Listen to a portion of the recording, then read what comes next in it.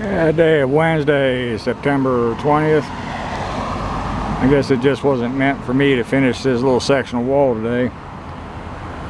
Had to go get some more rebar and rebar ties at one of the big box stores. As soon as I pulled up in the parking lot, started unloading my truck, it started spitting rain.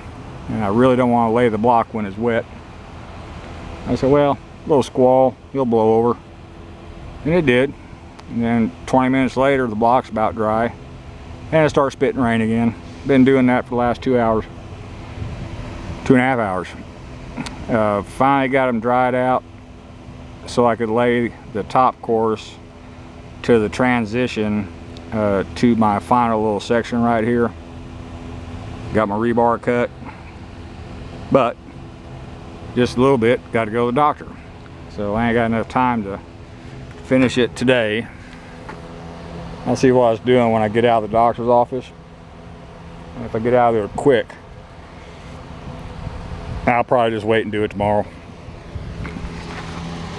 And I can't even really measure my sections on the other side, because if I spray my marking paint on mud, it don't stick very good. So I kind of messed up my day, but that's okay. And been meaning to check the air pressure on the tires on my truck. I'm glad I did. All 6 of them were low, and the spare was really low. It's a factory spare. It's 6 years old. So went ahead and checked all the pressures, brought them up to where I normally run them, 80 on the front, 70 on the rears. So that's taken care of. And other than that, just hanging out, waiting to go to the doctor. And I go home, but as soon as I get there, it'll be about time to turn back around, go back downtown and go to the doctor. So not a very productive day.